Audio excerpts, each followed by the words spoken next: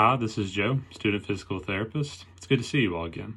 Today I just want to run through real quick the goals that I've laid out for Bill, and I got a good intervention that we're going to use to work towards those goals. Sound okay? All right, let's get started. The first long-term goal I set for Bill was that in 3 months, he will be able to successfully throw and catch a tennis ball from 5 feet away 80% of the time to improve motor control and participation while playing catch on the playground with his classmates. Okay, so this is kind of working towards the goals that you all had for Bill and what I think will really help him get back to, not being off to the side and actually, participating with his friends at school.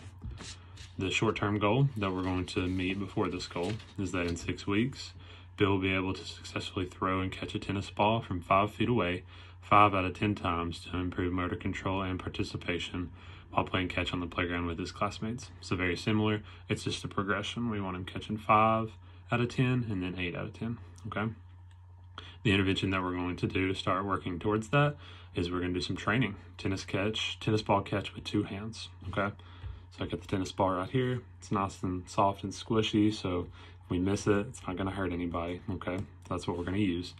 And Bill and I are going to stand 5 feet away when we do this. We're going to throw the ball with 1 hand and catch it with 2 hands, okay?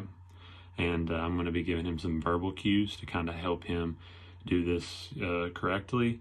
And he's also going to get some nonverbal cues from me because he's going to be able to see me catch the ball, and hopefully he'll be able to try to start mirroring how I do it, okay? Now, if this is too hard for Bill, we're going to regress this by getting on a table and rolling the ball across the table. So I got my table here, roll it to him. When it comes back, catch it off the table. Back, catch it off the table. Okay, this is going to be a little easier, but it's going to start building up some confidence for Bill so that when we do start stepping back up to catching the ball through the air, he's going to feel like he can handle that a little bit better. Okay, now if all this is too easy for Bill, we're going to have him, it's going to make it harder by having him stand on this foam pad right here. Okay, put it on the ground, and while he's on the foam pad, he'll catch with 2, throw with 1, just like we were doing, okay?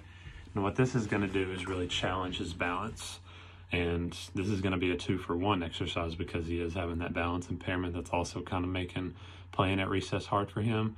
So we're gonna do both. We're gonna be training, working on the catching and throwing, and that's just gonna incorporate a little bit of that balance, if that was too easy for him. But that's gonna be the first thing we're gonna do, and I'm excited to get started. Do you have any questions for me?